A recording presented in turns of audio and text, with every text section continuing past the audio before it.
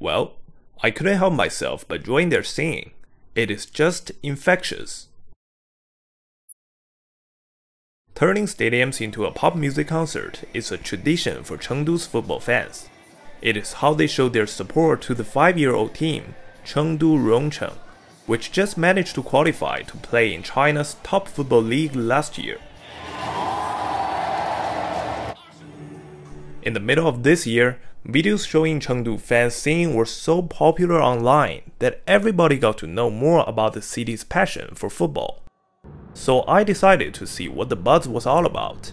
Despite the home court being temporarily relocated to the nearby city of Leshan due to the Chengdu University Games, the 2-hour drive didn't dampen fans' enthusiasm at all.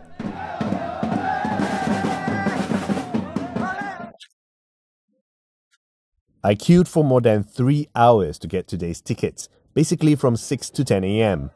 The stadium was full in every single game. It's really hard to get tickets. The online tickets were sold out in just 1 minute. Meanwhile, these men were lucky enough to get season tickets. One of them told me, combining all the costs, including tickets, jerseys, food, and gas, each would dole out around 4,000 to 5,000 yuan, or nearly $560 to $700 each year on football-related spending. That amount equates to roughly half of the average monthly salaries in Chengdu. The money spent is definitely worth it. This is something I like. I'm also planning to bring my wife and the kids into this. Most fans made the 2-hour journey from Chengdu. They kept telling me that the number of audiences in this temporary place cannot compare to their regular home court in Phoenix Hill, which welcomes almost 40,000 fans each game so far this year. Despite the longer trek to see their favorite team play, the mood of the crowd was still electrifying.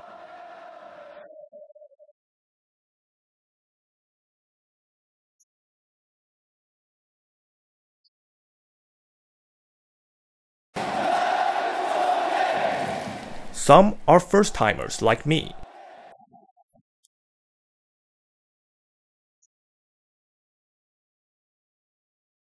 Most people attending are veteran fans. Considering the intense ticket market this year, many have already pre-ordered their tickets for the next season. Loyal fans like us don't want to miss any game. Because it was so intensely difficult to secure tickets this year, we should plan early for next year. Even though the home team suffered a loss this day, fans still beamed their phone flashlights when the stadium lights were turned off and sang together. A show of solidarity for their hometown heroes. As the slogan says, it is all for a better city.